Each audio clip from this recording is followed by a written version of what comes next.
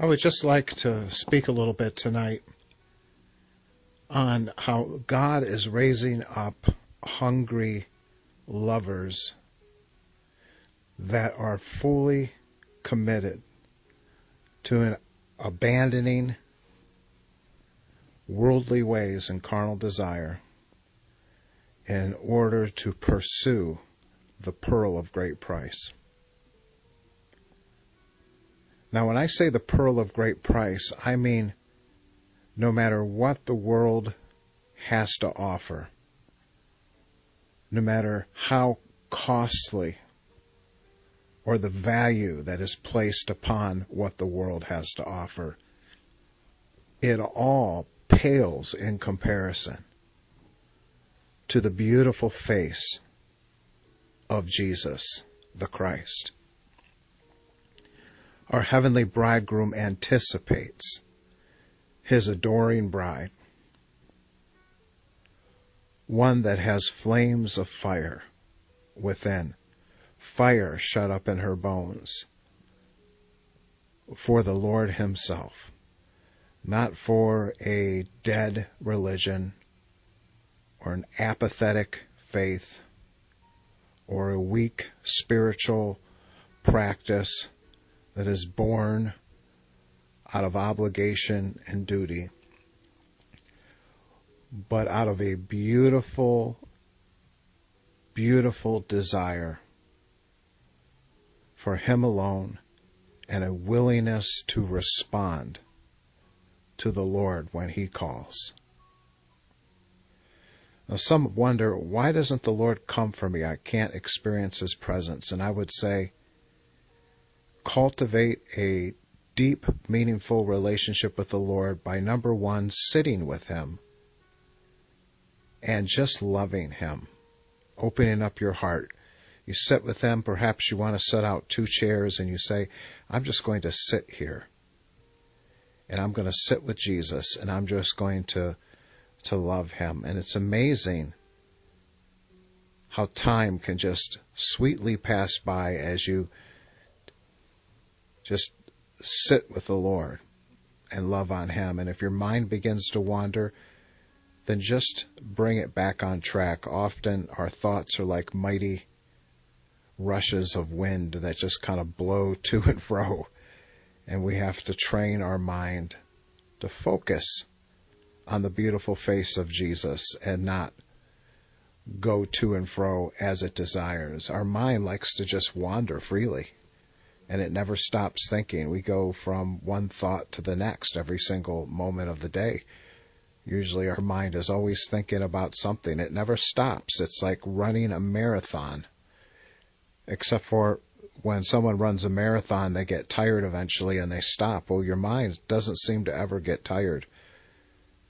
It does at maybe the end of the day where you have to fall asleep and give your mind. But even then, you're often dreaming and your mind is still thinking and engaging.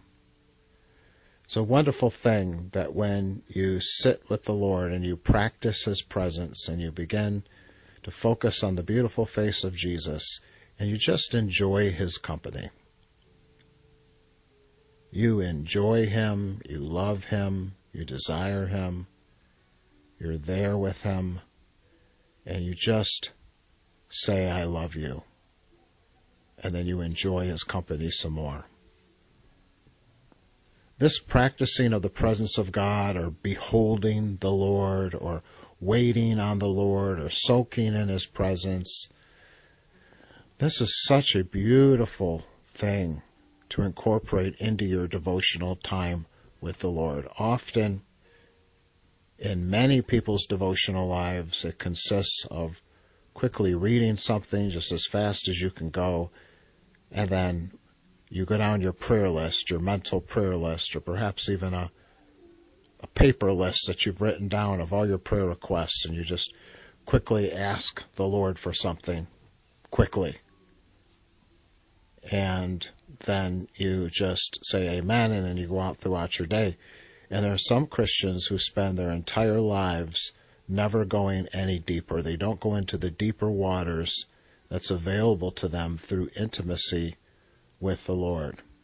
It's time that we move beyond just our prayer requests and into a deep, meaningful relationship with the Lord, which can be cultivated over years, where we walk with the Lord.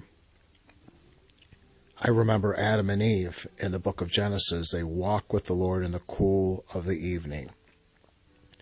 Enoch, Genesis 5:24, 21 to 24, Enoch walked with God.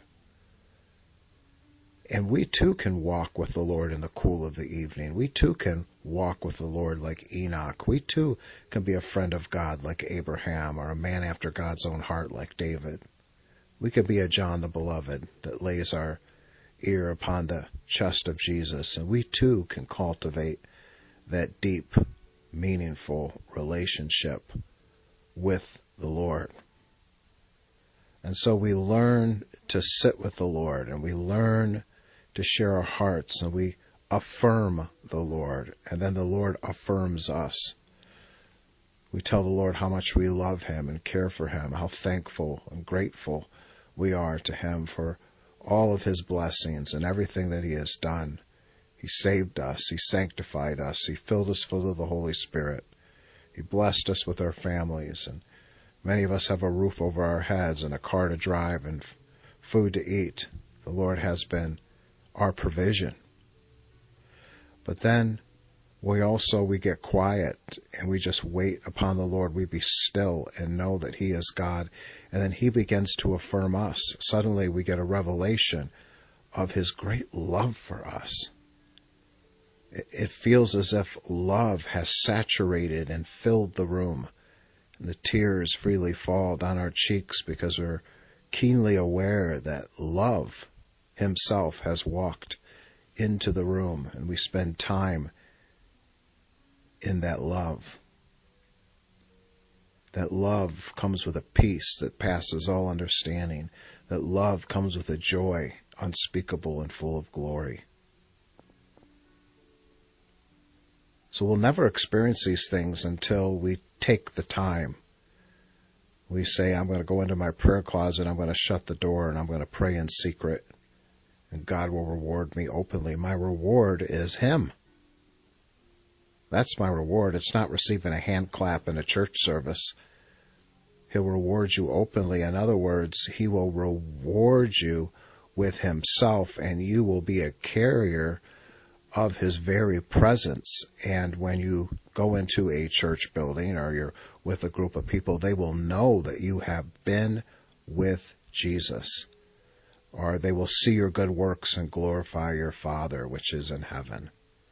What a reward of knowing the pearl of great price, of knowing your beautiful Savior, of spending time laying at His feet as Mary did, or leaning against His chest as John did, walking with Him as Abraham and Moses, Enoch, Adam and Eve. What a relationship that's available to us. And this relationship's available on this earth now.